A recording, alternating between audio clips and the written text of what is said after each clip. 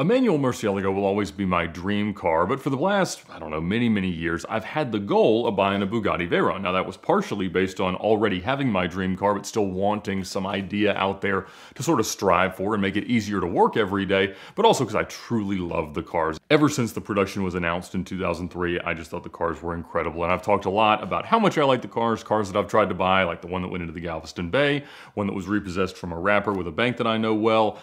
Last year I tried to buy a Chiron development car and tried to sell all my cars, but about a year and a half ago I would say, I was probably in a position where if I sold all my cars, or maybe all but the Mercy, I would have been in a position to finance one, to have a gigantic payment that I might be able to float. And so I've been looking for them, but not necessarily finding exactly the right car. And so I ended up owning more Mercies, which is never ever a bad thing. But in June of this year, I bought Missy Elliott's Spiker. I talked about that in a recent video. And because of where the car was at her house in Delray Beach, I had John Temerian from Curated send one of his truck drivers to go pick the car up, and it came back to his facility for them to put some fresh gas in it, fresh oil, and start it. So he fell in love with that car, and I was at the time out doing the Gold Rush Rally this year with Arnie Toman. So we get to kind of the halfway point at Gold Rush, and we're spending an extra day in Denver because we were then going to fly to Nashville. The cars were being shipped to Nashville, and we'd pick up the second half of the rally there. So I'm hanging out at the hotel, and I get a call from John Temerian, expecting that he's got somebody that probably wants the Spiker, but with no real intention of parting with it. And what he says as I pick up the phone is, "Ed, I think one of us is going to have to get our checkbook out." And I said, well, that's a strange thing to hear from John Temerian because he buys the nicest examples of the coolest cars on earth, and I try to buy the worst example of the coolest cars on earth. So we never really compete over cars, and that's a good thing for the relationship. And so it would be odd for us both to legitimately be interested in buying a car that would inevitably be pretty big based on the tone of the conversation. The next thing he said was also interesting. He said, she's ready to sell it. Now, not to be sexist or chauvinistic, but knowing all the cars that he and I have discussed, there is only one that is owned by a woman. And she's known to take the car out to events, and it was a really special car. I'd seen the car just a few months prior at the Miami Concours, and it was a 2012 Bugatti Veyron Sport. Now, they made less than 50 Super Sports. They made 450 Veyrons total. When the early cars came out, they immediately set the top speed record at 253 miles an hour, but then the 1200 horsepower version in the Super Sport in 2010, there was an episode of Top Gear with James May trying it, but their test driver went a little bit faster than James May did, set the world record again at 268 miles per hour. Now, this particular car is without question, at least in my humble opinion, the best Super Sport that exists because of the spec. Now, there were 5 world speed record cars, and this car would easily be confused with one of those, but there is one very significant difference and many other, smaller differences. The biggest one is that in addition to being a totally bare carbon car and having bright metallic orange accents along the rockers and along the front bumper and in the rear, the car has an orange interior, and it is spectacular. I've said many times that orange is my favorite color in cars, and I don't usually get to buy orange cars because they bring a premium, but this car was perfect. Now, unlike the stuff that I would normally like to find that drove into some water or was repossessed or crashed or whatever, the car's history is perfect. It actually came up for sale, I remember, in early 2017. Now, at that time I have no money. I'm kind of before we had started the YouTube channel. We're still struggling to try to get the VINwiki app some traction, doing whatever we can to get there. And so I was in no position to buy it. And I actually thought at the time it would probably be worth like, I don't know, $4 to $5 million. But when I called Miller Motor Cars, even without the ability to buy it, they said that they were asking about 2.5. And I made a post somewhere, I looked and I couldn't find it, but it literally had a picture of the car for sale, and I said, it's time to figure out how much everything I own is worth, because it is as aspirationally as I could ever want to be like the car that I would want. Now, I asked John, how much does she want? And he said, I don't really know. I saw one sell last year for 1.7, and I'd been told that was a pretty good deal. This car is nicer, both in spec and its condition. The only one that is listed anywhere I found at the time was in Monaco, and it was like 2.3. And so I was like, I have no idea what the thing is worth, but it's probably, give or take, $2 million, probably a little bit more. Whatever that number was going to be very significant into whether or not I had a prayer of being able to buy this car, because it was going to have to be a cartwheel deal. And what I mean by that is that in a normal car deal where you have some cars you have to get rid of and you have a car that you want to buy, those cars will be numbered as trades by the dealer at what's pretty much a wholesale value. You pay the difference and you buy this thing. There was no chance that I could do that because the cars that I would have to get rid of in order for it to be remotely possible would have to get just pie in the sky, as much money as they could ever be worth on their best day. And my cars are never in their best day. There's always a laundry list of issues. All of them at that time, and still to this day, have a lot of issues. And so it was going to be a hugely complicated deal. But on that call, I told John, let's figure it out. I want it. I want to figure out a way to do it. Inevitably, it was going to require that I get rid of 2 out of the 3 Mercies that I've got, sell the Spiker, sell the R8 that I was driving on Gold Rush at the time, but wouldn't be able to sell until I got finished a couple months later using it for Car Trek 9, sell everything that I possibly could, and still have a pretty significant check to write, but I was going to try. So John puts together a contract with the seller, agrees to a number, and gets us a 2-month window in which to buy the car. Now that was a little bit surprising to me because deals that drag on that long have a very, very low chance of success. Generally, somebody decides they're less interested over time, or if it's going to take that long, it just never really comes to fruition. But I'd had many people over the months and years prior tell me which of my cars they would like to buy if I was ever interested in selling them, which I never intended to be. And so I started putting some feelers out there.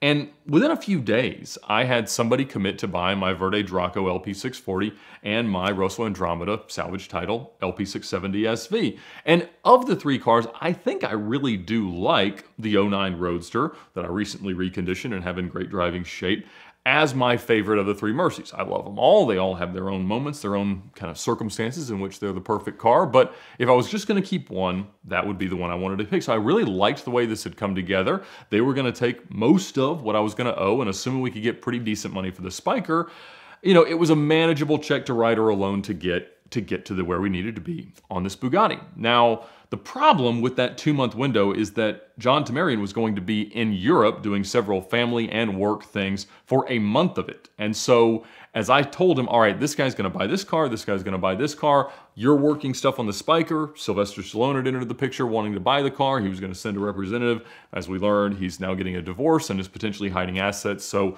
subsequently, that deal fizzled out, but he had other people that had walked into the showroom that had seen him post pictures on social media that were interested in the car. And, you know, we were trying to get the car inspected. Now, I've never in my life had a pre-purchase inspection done, but he wouldn't even let me entertain the idea of not doing that. And that does make sense. I mean, there can be some insanely expensive things that can happen with this car, and the maintenance is preposterous. It was pretty fresh on its oil change. It had gotten tires last year at a cost of $48,000, which is way more than we believe Veyron tires cost, but that's what they cost on the invoice, and all the servicing had been crazy expensive, and it had always been serviced routinely at a Bugatti dealer, which was daunting because, you know, sometimes you see a car that's been independently serviced and you think, all right, well, I can just keep cutting some corners and not paying $20,000 for oil changes, and this will be wonderful. This one, you were going to have to either break that path or figure out how to pay for it, and I wasn't super excited about either of those options. So I'm going back and forth with all the people that are trying to buy my cars and talking about the things that are obviously wrong with them, what I need to fix in order for them to be happy, what they're okay accepting as is, working on ordering parts, everything, because each of them was going to be a real process. And without any of the deals working, the big picture thing doesn't work. And if the big picture deal doesn't work, then I don't want to sell any of them. So it was a very, very chicken egg problem with needing to sell the cars. Strangely, and maybe serendipitously, that night at dinner, people start looking at their phones and watching the stock market start to collapse. And this was a point in June of this year where stocks just really started to dive. And people generally know, at least in the position of people that are out doing Gold Rush, that does not mean you start selling stuff off. It just means you've got a wave you're probably going to need to ride out. But that's troubling when you have people who have agreed, at least, you know, with a few conditions, to pay very, very significant prices for stuff that you're trying to sell. And I knew that there was always going to be a chance that at the 11th hour or at the 2nd hour, people were going to back out. And so I'm talking back and forth to them, and as John's not really in a position to like send out paperwork quickly, collect deposits quickly, start financing cars for people that need financing, it was getting harder and harder as the days and even as the weeks went by to keep these guys, as hot as they are, on owning the cars. They're all significant, they're all cool, but trying to buy a salvage title Mercy or the highest mileage manual LP640 in the country is not always the most exciting premise, even if you're getting a good deal relative to what the big market might be. So as the pieces all come together, I plan a trip down there to test drive the car with the owner. John's still out of the country, but his team at Curated kind of helps set everything up. I go in there, I spend several hours with her, with the car, and it is wonderful. We agree that we'll move forward with the PPI, we get it over to Bugatti Broward. They take a look at it over the course of about 2.5 weeks, and they eventually say, everything checks out, the car's in exceptional condition. There were a couple of things, there was a little droop in the headliner that they wanted to have addressed, but she had paid a lot of money to have that addressed in the year prior, so that was still kind of a warranty item. And so regardless, it ended up becoming exactly the car that I wanted to buy. And I was trying as hard as I could at the time to hold everything together. And it seemed like everything was going to work. So Temerian eventually gets back in, and my guys are really waffling back and forth as to whether they're gonna buy my Mercies. And again, if they don't pay all the money, they don't get them, because I can't take $100,000 or $200,000 less of whatever they might try to negotiate, because then I can't afford the Bugatti on the other side of the deal.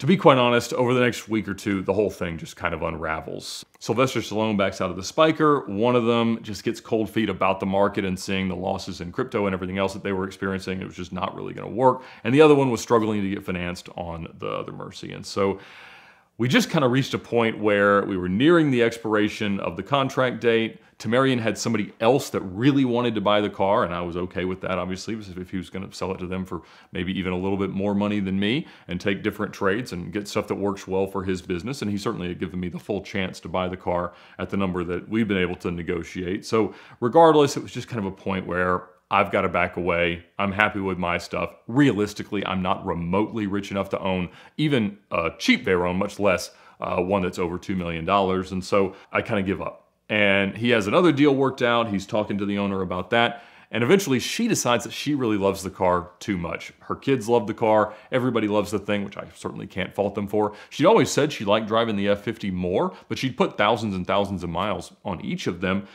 But it always just felt like so much of a stretch that I never knew if it was going to work. I love everything about the car. I actually like it more than a Chiron, even though I was probably tickling the money that you could have used to buy a Chiron. The Veyron was just always the dream car, in the same way that many people like Countaches more than Diablos, or Diablos more than Mercies, or Mercies more than Aventadors. There's just that car that does it for you, and for me, this was it. So she decided to keep it. Nobody gets to buy it, except hopefully me sometime in the future. I've started to kick around some cheaper cars that wouldn't require me selling all mine, which is a nice idea. Although I really did love the idea of not having as many cars. I know that sounds crazy, but like when I see Hoovy talking about having 30 or 40 cars, that sounds awful. It's great to have that variety, the diversity, whatever, but cars don't sit well. And I don't have a long daily commute. I don't do a lot of daily driving. I do a ton of long trips and big drives, so I put a lot of miles on cars each year.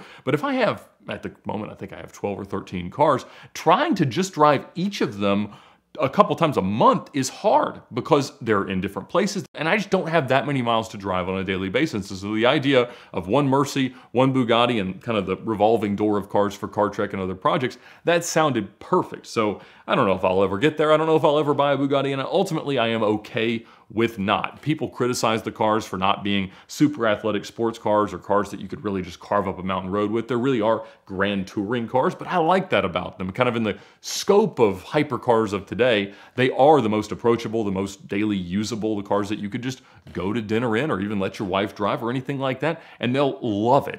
Maybe one day, maybe not. Regardless, it's always the chase that's more fun. Maybe not. Maybe ownership will live up to it. But either way, that's why I didn't buy the coolest Bugatti on earth. When you get a ticket, no matter where it happens, it's more important than ever to fight every one. And the perfect partner in that fight is the Ticket Clinic. When you get a ticket, you're facing costly insurance premium increases, points on your license, fines, risk of suspension, jail time, and they can help you avoid all of that. They've got offices in Florida and in California, but they can help you fight a ticket through their network of attorneys no matter where in the United States you get one. You can text a picture of your ticket to 305-305, or you can check them out now at the link in the description below. So thank them for their support of VINwiki, of Car Trek, and fight your ticket with the Ticket Clinic.